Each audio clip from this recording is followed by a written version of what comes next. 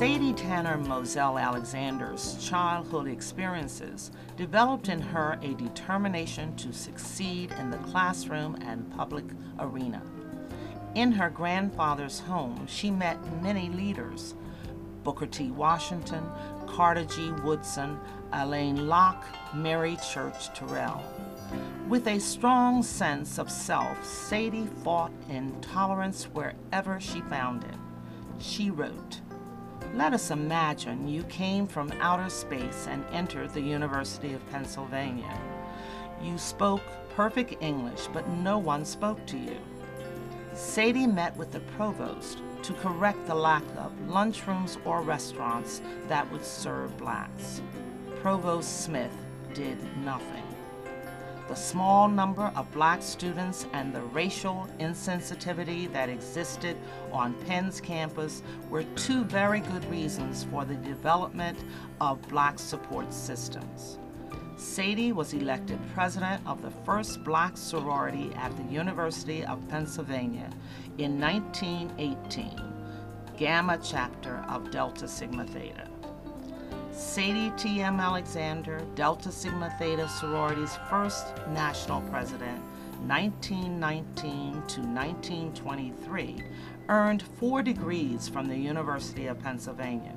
She was the first African-American woman in the United States to receive a doctorate in economics, the first to receive a law degree from Penn, and the first admitted to the Pennsylvania bar.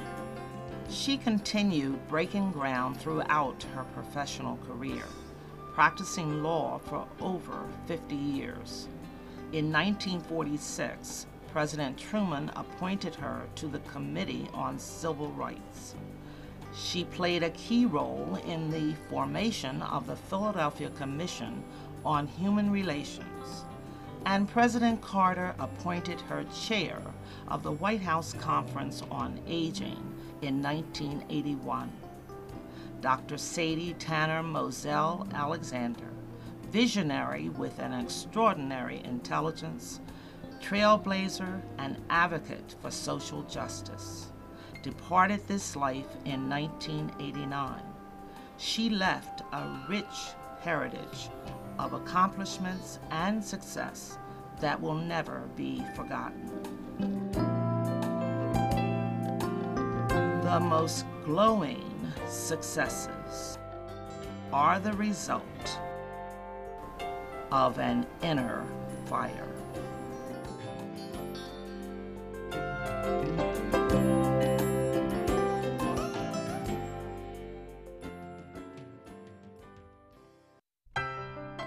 The Sadie T.M. Alexander Award is the highest award presented by the Philadelphia Alumnae chapter to a deserving person who has demonstrated outstanding community and public service in the Philadelphia area.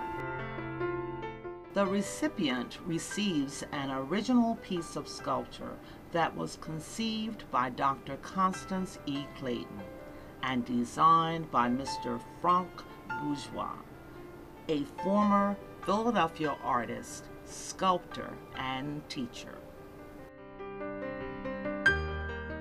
The sculpture depicts a young woman taking a stride toward equal opportunities and horizons, releasing the mantle of segregation and the chains of discrimination. This award is a replica of the original statue presented to Dr. Alexander in 1966. Highlighting some of the 36 outstanding recipients receiving the Sadie T.M. Alexander Award since 1966, a common thread is their admiration of Dr. Alexander's determination to right the wrongs she encountered. Let me just simply say a couple of things. First of all, I knew Sadie Alexander, and she was an exceptional human being, an exceptional person, an exceptional person of leadership and talent and achievement, in fact, a pioneer. William M. Gray III, educator, congressman, senior minister of Bright Hope Baptist Church, and recently retired president and chief executive officer of the College Board, United Negro College Fund, was the Sadie T.M. Alexander Award honoree for Philadelphia Alumnae's 75th anniversary celebration in 2002. The one Delta that I have always admired was Sadie T.M. Alexander. And I admired her for several reasons. Of course, I'd always wanted to be a lawyer. But the first national I attended, I think it was in St. Louis. St. Louis or Kansas City, I think it was in St. Louis. And it must have been in 1939 or 40, because I finished college in 39. And I immediately joined a alumni chapter in Wewoke, Oklahoma. There's a chapter Delta's in Wewoke, okay, believe it or not. Right. And so they sent me as a delegate. There was a lady who was the chairman of the National Scholarship Committee. And when she made her report, everybody who had received scholarships came from the East Coast. Mm-hmm. Now, unfortunately for her, I knew one of the girls. She had gone to Lincoln because her uncle was a professor there, a science professor. And if there was anybody on the campus who always had a plenty of money. And so at that time I weighed exactly 88 pounds and I was barely 20 years old. But I got up and I challenged this grand officer on her report and told her why I didn't like it, and told her that I knew about one of those to whom they had given this scholarship. And I think I was doing very well, but way over in the corner, there rose a lady who could argue much better than I, and she took my side of the argument, and that was Sadie T.M. Did she? Okay. Yes, she did. That was when I first met her. Okay. Judge Juanita Kidd Stout. Within 2 years of arriving in Philadelphia after law school, Juanita Kidd Stout earned a reputation as the hardest working lawyer in Philadelphia.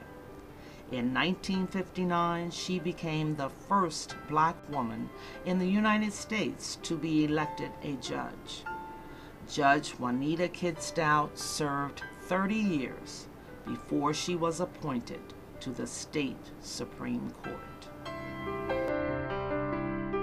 Dorothy Sumners Rush, educator, political activist, member and vice president of the Philadelphia School Board, was appointed by Governor Casey to the Philadelphia Trial Court Nominating Commission and co-chair of a 5-person transition team by Mayor John Street.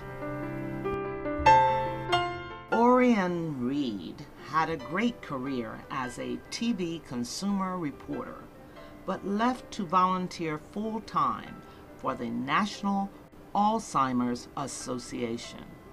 She became chair of the National Board, a job that carries no salary, but has allowed her to make a difference, getting families help and information they need, promoting early diagnosis, and more research has become her life's passion.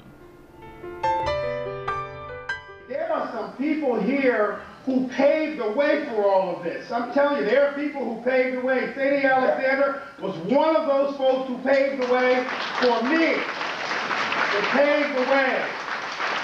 And I will tell you, I feel in some respects, and I'm humbled by the fact that for whatever reason, it was in God's plan that I would be a part of the history of this city and of this universe in this very special way.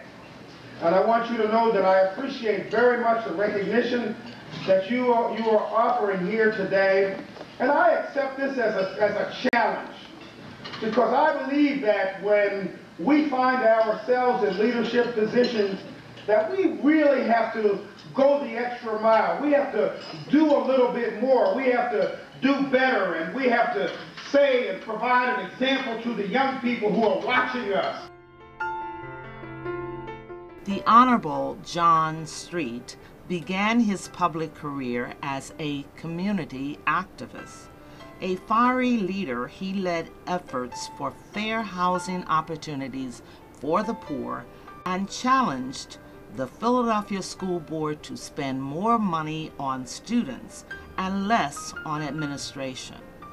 John Street served as president of City Council before being elected mayor in 2000. Well, first of all, it was an extremely high honor to be selected to receive this award. I need to share with you, and I don't think most people know this because I haven't shared it with most people, but I had attended many other ceremonies where the Sadie Alexander Award was given. And on that particular morning, as I observed the scholarship recipients,